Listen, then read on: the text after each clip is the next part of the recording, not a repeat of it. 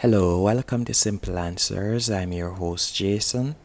In this video, I'll be showing you how to fix Spotify keeps pausing songs on your iPhone. The first thing you'll do is go into Spotify. Once in the app, you're going to tap on the settings cog in the top right hand corner, and you want to select data saver, and you want to ensure that your data saver is turned off. As you can see on my device here, it's turned off.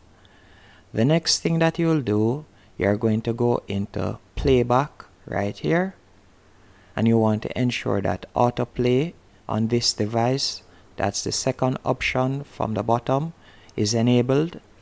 After you have done that, you're going to close out of Spotify and you're going to go into settings.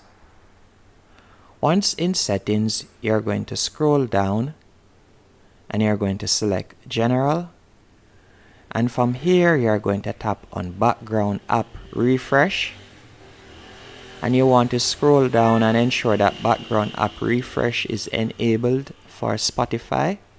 As you can see, mine is enabled. And after you have done that, you'll simply continue playing, and hopefully these steps help.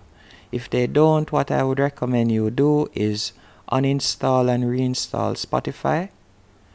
Hope you found this video helpful and informative. If you did, be sure to hit the like button and subscribe, and thank you for watching.